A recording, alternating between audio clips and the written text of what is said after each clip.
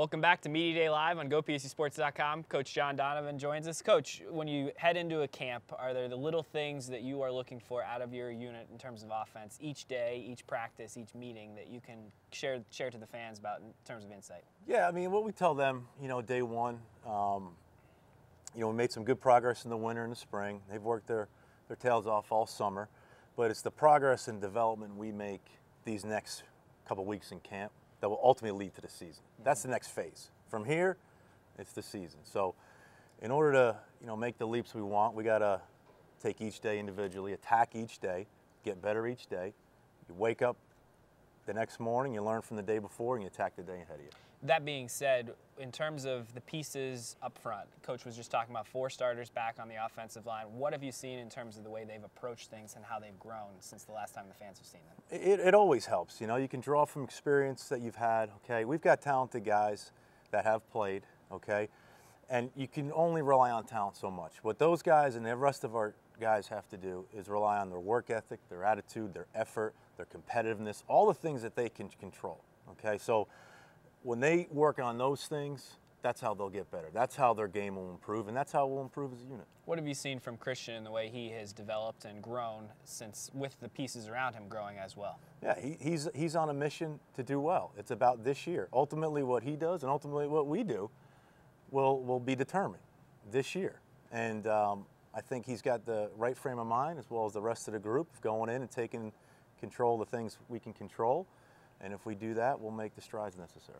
You also coach the tight ends. When you look at that group in that room, add Adam Brenneman back into the fold with Brent Wilkerson, Mike Jasicki, and then obviously Kyle Carter being the senior of the group. What do you like about that tight end core? They're good guys. They work hard. It's important to them. Okay, they gotta be able to be trusted like everybody else on the unit. If I trust them and we trust them as a staff to play, and they're gonna make plays, be physical when they need to be physical, make plays when they need to make plays, then they'll play. And it's no different for them than any other position on the team. But we do have some good depth there, and I think it'll add good competition, and so we're excited for that. What do you see from the running game, leading off with Akeel Lynch being the veteran? Yeah, I'm excited about Akeel. I really am. I think that he's got a great frame of mind right now. He's very focused. He's very determined, just like a lot of our guys. He's the guy with the experience, and I think that he's going to really thrive because of that. And I think his work ethic and attitude and all the things, that we talked about already are going to, give him the possibility of having a great year. Looking at the outside positions, Geno Lewis back being the veteran, but Deshaun Hamilton led the Big Ten in receptions. You have a ton of young guys, Chris Godwin, Saeed Blacknall, DeAndre Tompkins, to name a few who are stepping into the fold. What type of pieces and how do you plug those guys into different spots to make them be the best they can be in the offense? Yeah, they'll all start out. The one thing we're able to do in our system is be very multiple. We could be multiple up front.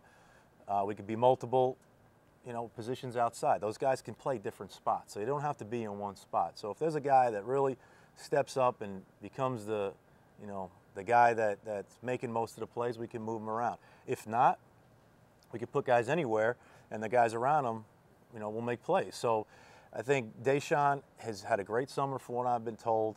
Okay, the rest of the crew has had a great summer, and if they continue to develop like we talked about day by day, then they got a chance to be really good. You talked about the multiple aspect of things. When you're in a huddle and you have a core of guys that can play a number of different positions, how can that help you against an opponent that you can plug guys in different spots? They really don't know where they're going to line up. Yeah, it gives you, they can't anticipate what's going to happen. So, offensive guys, defensive players, offensive players, they'd like to be able to know what's going to happen so they can anticipate and make the play. When you're able to move guys around, you're able to come out in different formations, or able to mix up different things, then you can't become predictable. And that's where we're headed, where we're at, and I think we have the capability to do that. Collectively, what do you like about this offense? What are you heading into a season, what has you excited? I think the experience is going to help. I think the young depth will help. But I think the mindset more than anything else. The mindset, the confidence, the work ethic, the attitude, all the things that we're going to be able to work on each day will help us progress the way we need to progress when it becomes for real. When it comes to game planning, at what point during camp do you shift gears and start looking at getting, obviously you did a ton of stuff during the summer, but from the team's perspective, when do you shift gears into tempo mode? Because of the way the schedule works with school and all that, I think we'll get a natural week, maybe a day or two ahead of that. to get into Temple. You know, that's the beauty about camp. You get to kind of focus on yourself and what you do and what you want to do, and go from there. But there's enough time at the back end once school starts to worry about your first opponent. And you know, for right now, we'll just worry about ourselves. Awesome. Coach, thanks for your time. Great talking to you. Thanks, Tony. We'll be right back on GoPACsports.com with Media Day Live.